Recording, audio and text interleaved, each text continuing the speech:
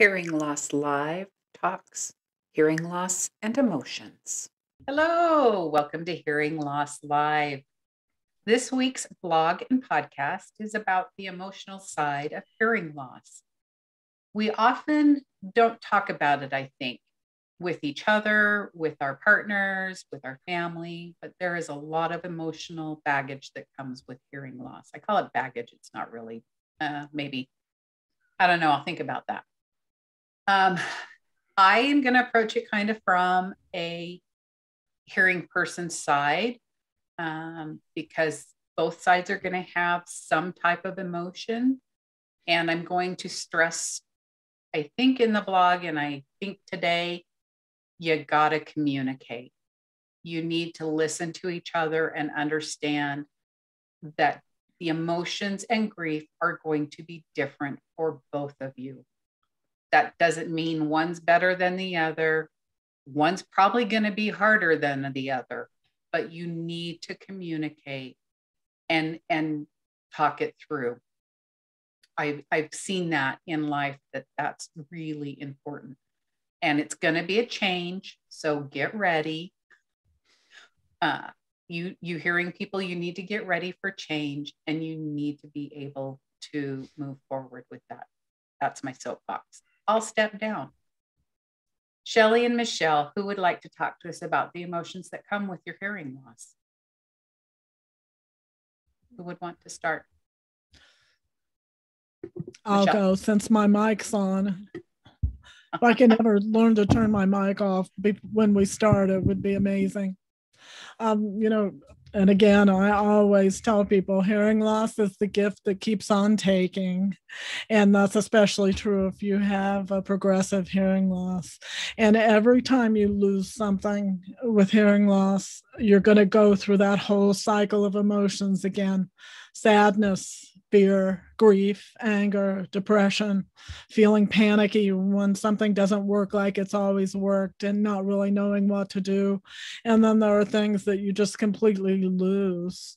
And my part of the blog for this topic, I share a story from a friend who was part of a singing group and a choir when she was younger, and no longer being able to hear herself sing and to sing on pitch was devastating to her.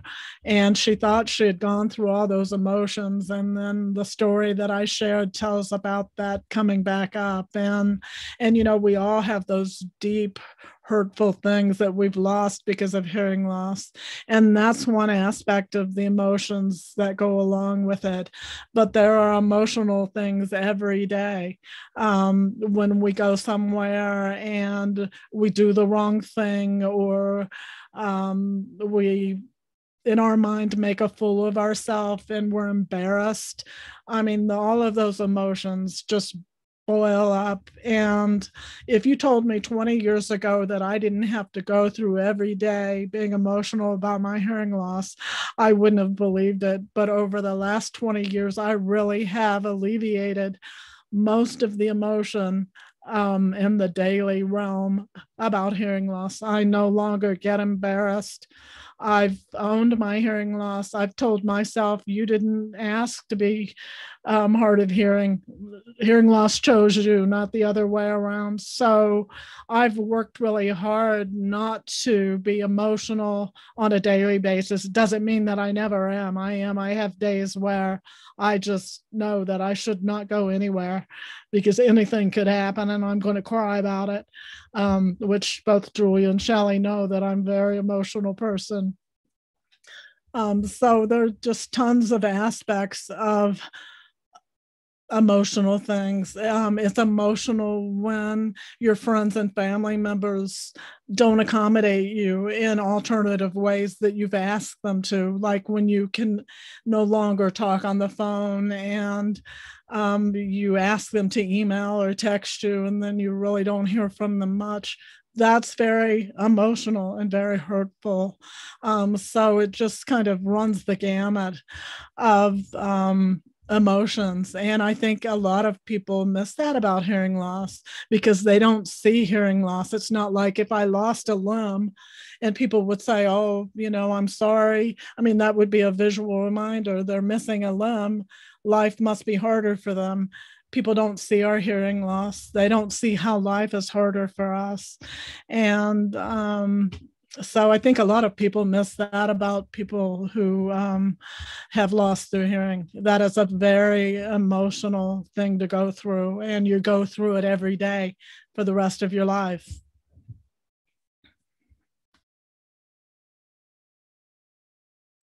Okay, this is Shelley.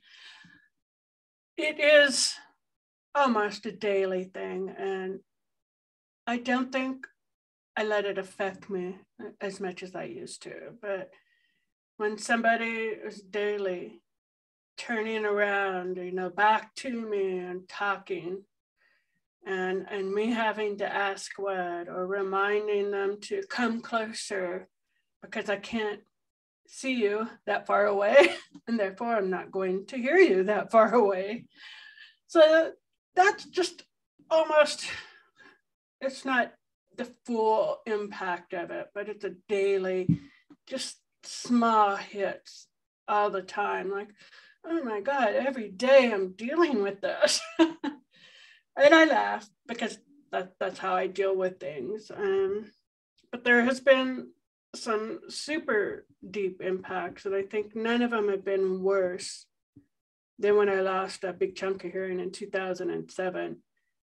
And then I moved in 2008. And that's when you don't know how much of a support system you have in place, when people have been through so much of it with you already, and they're helping you deal with it. And, you just work together. But then when you move somewhere new, it is a fresh start. And you realize how impactful this last big drop was after all. And we teach a class in the state of Utah, and they still teach it, from Sam Trykin. And there's a lot about emotions in that class. But we also threw in a lesson about grief and how there's a story about going to Holland. You really wanted to go to Italy, and you planned for Italy, and you did all this preparation for Italy. But you find out you're going to Holland, which is like a totally different language, everything new, nothing what you thought, nothing what you wanted to see. But then after a while, you get used to it, and you start seeing some of the blessings, and Holland is pretty cool too. So that's my journey with hearing loss. With that last big drop was, oh man, I lost everything. I felt like my career, friends, because I couldn't talk on the phone anymore with barely understanding anything. And that was before caption phones.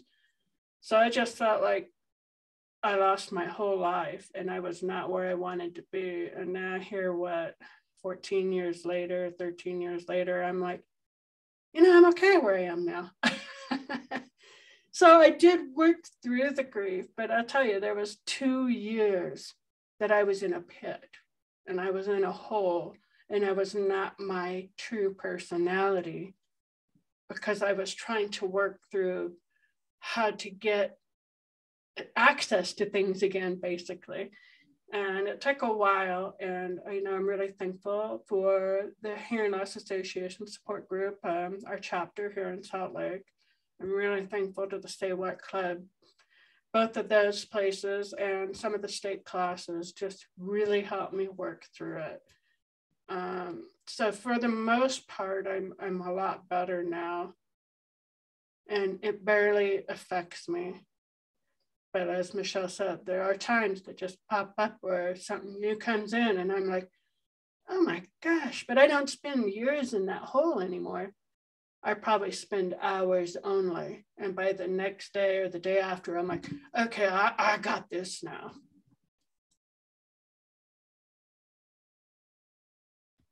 I can really relate to what you said, that big life change for you when you had a drastic hearing dip and then you moved to a different state. I did that same thing in 2006. Around 2006, I had a big hearing dip, and then I moved, looking for work, finding a new audiologist, and I was just an emotional mess because I no longer could talk on the phone like I wanted. I no longer could do some of the other things that I was used to doing, and I'm a very independent person. And I remember going to this new audiologist, and I hadn't tried hearing aids for a couple of years. And he looked at my file and he said, "Why are you here?" And I said, "Well, I know technology advances pretty quickly with hearing aids. I thought maybe it was time to try hearing aids again." And he looked at me and said, "Well, hearing aids work in Minnesota the same way as they work in Georgia." And I mean, it just took the wind out of me. And I said, "Well, okay." And he said something about, "I don't have a magic wand to give you back hearing." And I said, "Well, I'm not looking for wizardry." And I just, that whole attitude of that doctor just threw me in a tailspin.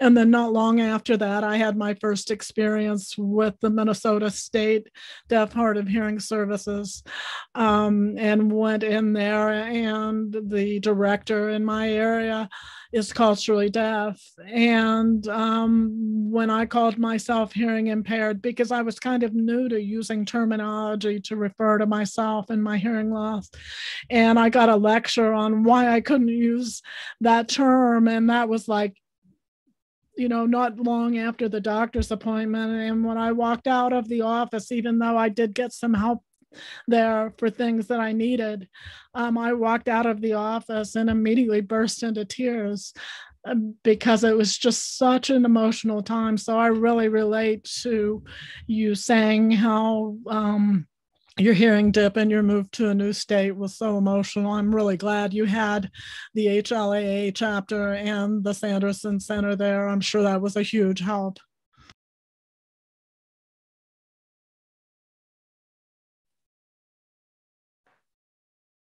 Okay, so let me ask you, because I'm going to say right now, your hearing partner needs to be involved with the process of your hearing loss. I think I say that all the time. But maybe this is for Shelley. Let me think how to ask this. Do you think, if you mentioned recently to us that one of your kids said, "Wow, your podcasts really make me understand more certain things about your hearing loss that I really just didn't understand."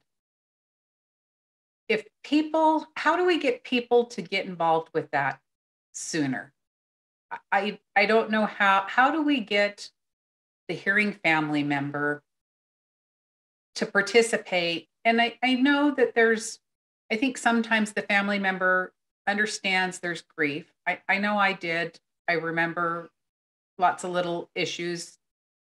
I don't know that I had anger over grandma's as much as I had grief in the change of our relationship. And we all know I'm the class clown. So when that couldn't be the case anymore, it did change our situation. But I always knew her loss was bigger. It wasn't just losing the communication she had with me.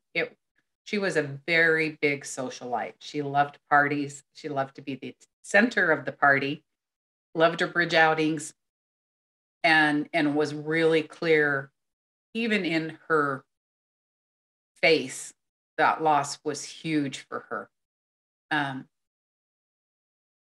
And I think because of her age, maybe our discussion openness about it was a little different than if it's a younger or middle-aged couple going through it together.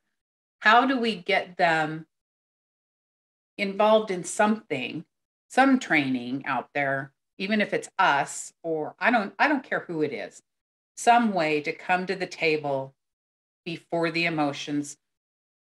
Shelley, you mentioned the class and our Living with Hearing Loss class that they teach here in Utah at the Sanderson Center.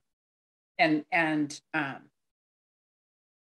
I have seen raw emotions where the couple just didn't come to the table before they realized their grief. And sadly, after that class, they disappeared. It usually, we had a couple times I've seen that it turned into kind of a crying and upset, and you don't understand the changes I'm going through, and you don't understand the changes you're going through. And then they just never came to the last couple of classes.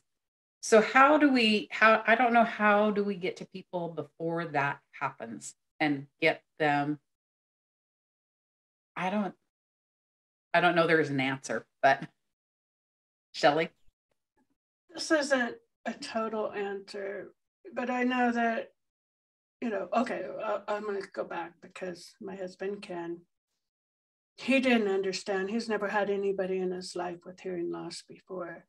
And back in 2008, early 2009, when I was in that deep, dark hole, I like to say, I would come home crying from work and just throw myself on the bed and have a good cry to release all the frustrations with trying to answer the phone and trying to hear in the salon and just coming home and completely breaking down. And he broke down too. He would just lay on the bed and cry with me because he had no idea what else to do. And then I think another part of his grief is that I stopped going to movies because I couldn't understand movies either. And so he stopped because he felt too guilty going by himself. So I know there's two sides there. And I think I broke through with my family by sharing. I started a blog, and my mom is reading it every time I wrote, and she started to understand how I heard. She was learning the things that I learned. So I think writing was a good outlet for me back then. And the blog, I vented, I shared happy moments, I shared bad moments, I shared my exact struggles in it. And I like to think that we're doing that right now with the podcast. And I think it's really important, if you're hard of hearing, that you share these pertinent podcasts and blogs with your family. There's so many ways. We have access, video, we have audio access only, like for people who listen to podcasts through Spotify and stuff. So share these things, help them understand the grief. So that was my outlet.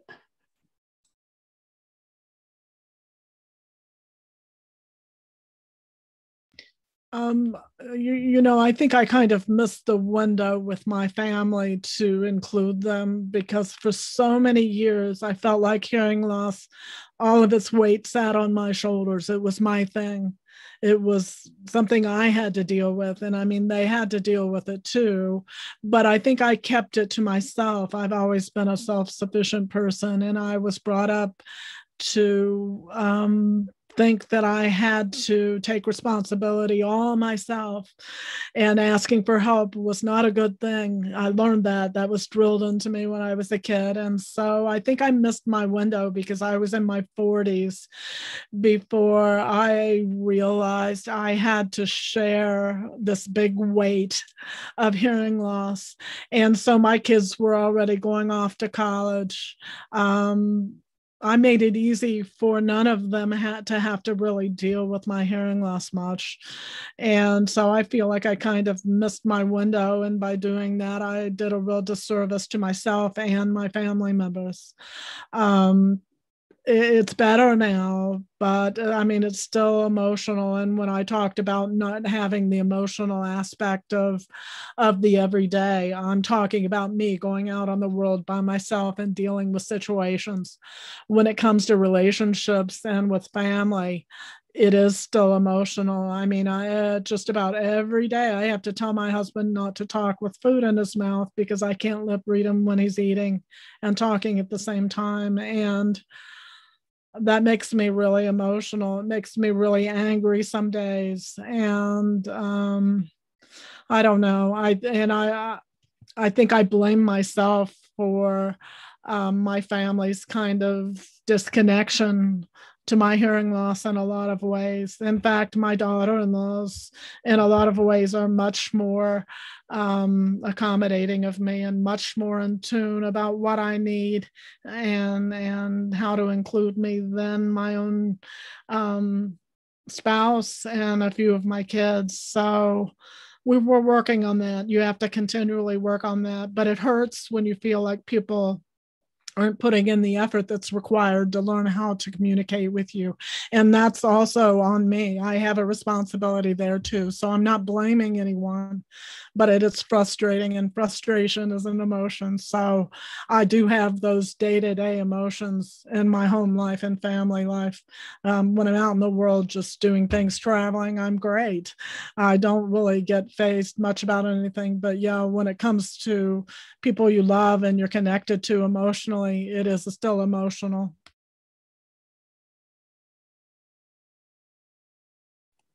I hope my family watches this podcast. Right? It's the whole goal. No.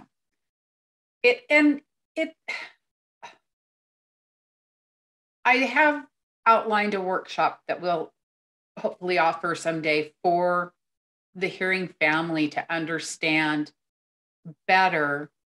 I am always amazed. So I went on a rant before we sat down to meet. Sorry, my watch is saying I'm not exercising enough. Whole side note, sorry. I went on a rant earlier, but I'd had the same rant with my family over the weekend, and the frustration. So I'm going to go at this as a CART provider, captioner. My frustration that our community CART providers need to really get to know their hearing loss clients. And by that, I don't mean have a personal relationship. That's a whole other, yeah, I know, Shelley, we passed that boat a long time ago. But I have clients that are not personal relationships, but our working relationship is around what their needs are, right? And so I was really frustrated, and my son's like, what is there not to get? And maybe I'm not understanding because you raised us around the hearing loss. That's just what we know. This just sounds so dumb that they can't get it. So I get some anger there for folks that are hearing in the industry who do not take the time to learn the differences. That's an emotion I have that has nothing to do with anything other than sit down and learn your industry. Do not assume one size fits all. Truth is, one size doesn't fit most. Bottom line. Instead of getting angry, what can you change to help make the communication? Again, it's all about communication, right? How do you make the communication happen better? And being honest, I'm really sad today because I can't just talk to you in the car. So give me just a minute to get over that type thing. And being honest, I think really helps in talking it out, because I think there's, again, what I've noticed is people the grief with hearing loss that happens because it just happened, right? So someone's hearing and now they have a hearing loss. That's a huge grief period. And as a hearing partner, you don't understand. What I see is people who just don't understand. You need to stop right then and find a way to understand better. We interviewed Liza Sylvester. Her poem's a perfect, go listen to this. We have sound simulators on our thing. Go listen to that so you can hear what that person is missing. And how, I guess this is an unopened question, but maybe we can, one of our Talk About It Tuesdays, brainstorm this. How do we make audiologists patient-centered? Bottom line, I don't know if my mouth opened when Michelle was telling her story. My grandfather was a physician, and he was patient-centered before there ever was. He knew whose nursing staff's parents were admitted to the hospital. Didn't matter what it was, and he visited them. He made sure they were being taken care of correctly. He was proud to be one of the founders of the University of Utah's medical centers.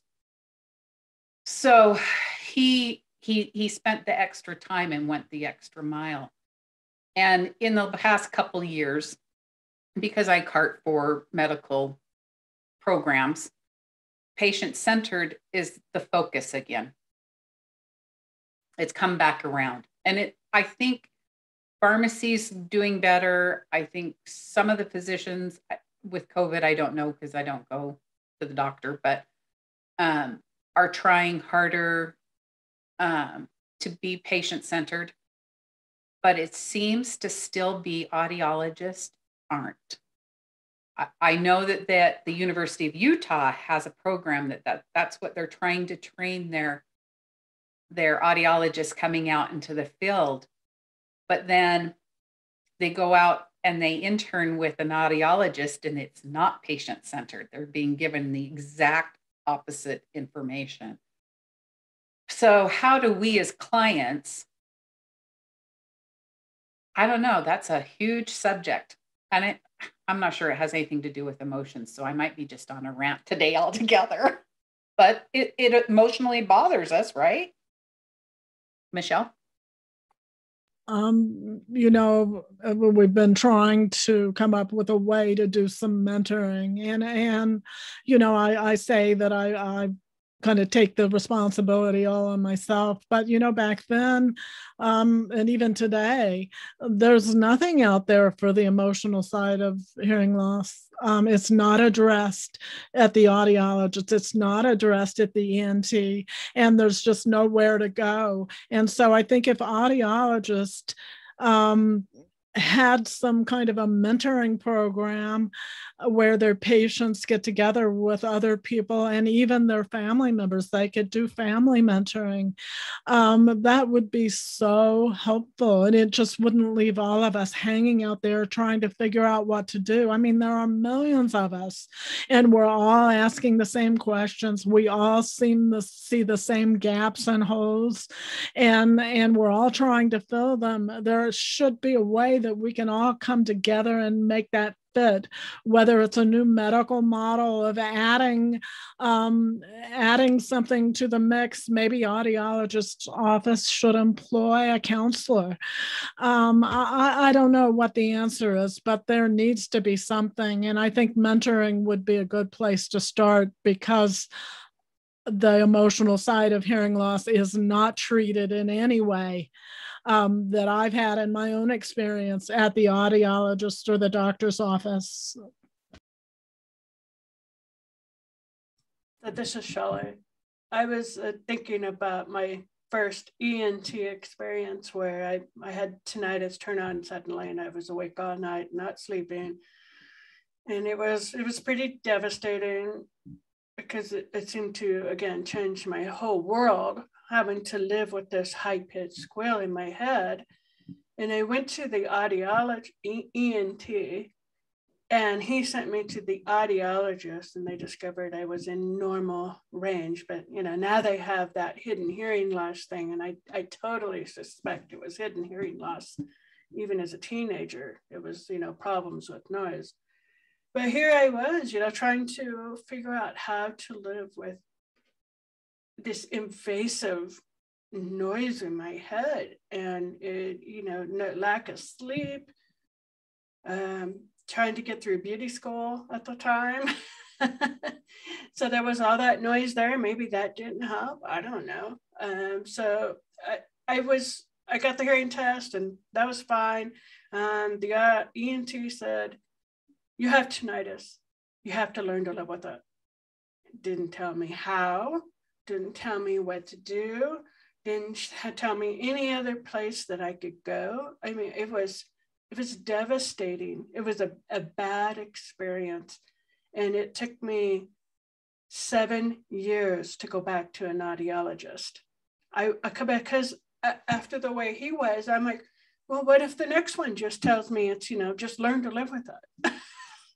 So I do think doctors and audiologists need to be careful of what they say and have some sort of compassion, because it's devastating and it prevents us from going back for several years.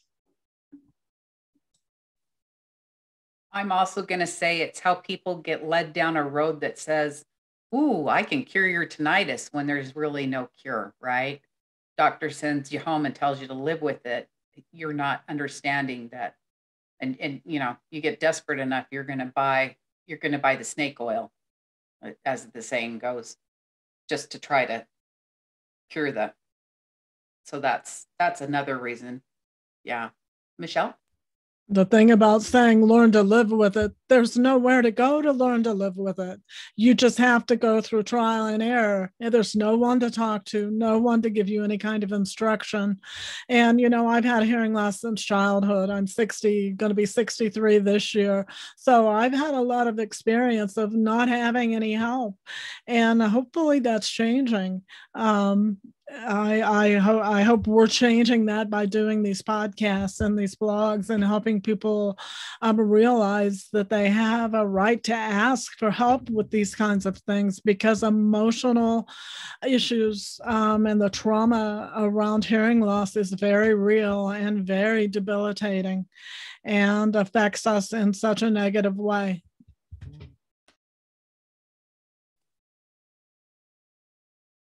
I just want to bring up that I got a report in my email this last week from Auditory Insight, and they talk about over-the-counter hearing aids and how they hope to get past the stigma and maybe some of the grief, who knows, because I think that those kind of go hand in hand together. One of the things they talk about is the Build Back Better Act, and in that act, they're changing the way audiologists operate. And that part, because they could never bill for anything other than looking in your ears or something like that. So now for Medicare, they want to cover 80% of the hearing aid cost, and they want to offer rehabilitative services, reimbursement. So now the rehabilitative services is like, wow, this act hasn't passed. We don't know if it will or not, but I think that's a step in the right direction, is to include the rehabilitative services, mentoring services. Let's learn to be more successful with our hearing loss, and I have a lot of hope. Thank you for reminding us about that. People should probably look into that more, look at the legislation. I know there's pros and cons to it, but if there's parts that help Medicare, that means private insurance will follow suit shortly thereafter. And that's a big one, because I think personally, though the hearing aids are great if you can use them, whether you can use hearing aids or not, the rehabilitation part is the part that's needed. How you're going to adapt to that hearing loss, and the family support that's not offered right now needs to be there. So I encourage, I don't care if you're the hearing person or you have the hearing loss, come to us, send us emails, come to the website, join the podcast, open dialogue with us. We want to talk with you directly and help you with these types of situations. Maybe it's just even a safe place to come and complain so that you can figure out how you're going to move forward. I get it. Sometimes you need somewhere else to talk, right? To get through the emotion and figure out how you're going to adapt. We're good listeners. hearing loss or not, we're good listeners and we're good readers. So we can, if nothing else, just come explain what you need help with or don't need help with. That's what I think sometimes we need, just a safe place to come and just talk it out. Hopefully, if we can get some grants and or classes up and running and moving forward, maybe we do add a rehabilitative service into it that maybe audiologists can use, if the act does, pass. I don't know.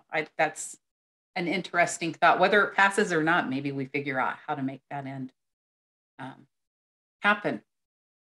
So keep watching us. Subscribe to our pages. Attend our classes. Help us keep moving forward. Come to Talk About It Tuesday. Doesn't have to be necessarily anything other than a gripe session. I think sometimes is okay.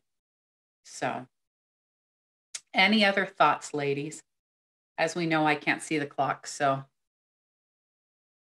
don't have my glasses on.